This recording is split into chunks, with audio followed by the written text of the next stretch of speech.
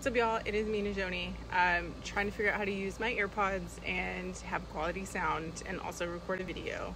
I've really been thinking a lot about like the direction of my page, my personal page, and my platform for my business. I don't know why I did air quotes. It's a real business.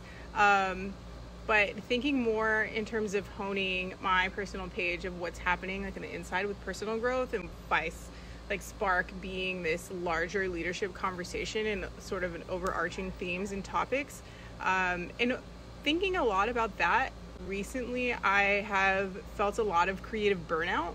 And I don't know if it's because of the pandemic and just everybody being at home and having more time to dedicate towards creating specifically. But I have absolutely noticed recently that I personally have been feeling not so much of pressure to post, but just like wanting to create quality content and then making sure that it's consistent and really being in a space that allows me to do that. And so it was so weird. I was just at a training for the past 2 weeks and I was still posting consistently, and I'm looking back like I was in the field and doing all this stuff and I'm not really sure how I was doing it.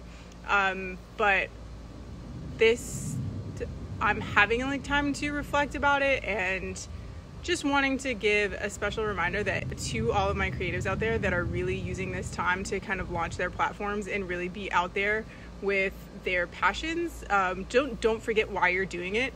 Don't forget what is really lighting your fire and makes you want to do the things that you're creating, because that's what's going to make you happy. And when you get too far away from that, it's going to start feeling like a job, and it's not going to feel good to create, and it's not going to feel the same way that it felt that made you want to create whatever you were creating in the first place. So I hope that you can stay centered, and I hope that you can be mindful today and take some moments for yourself.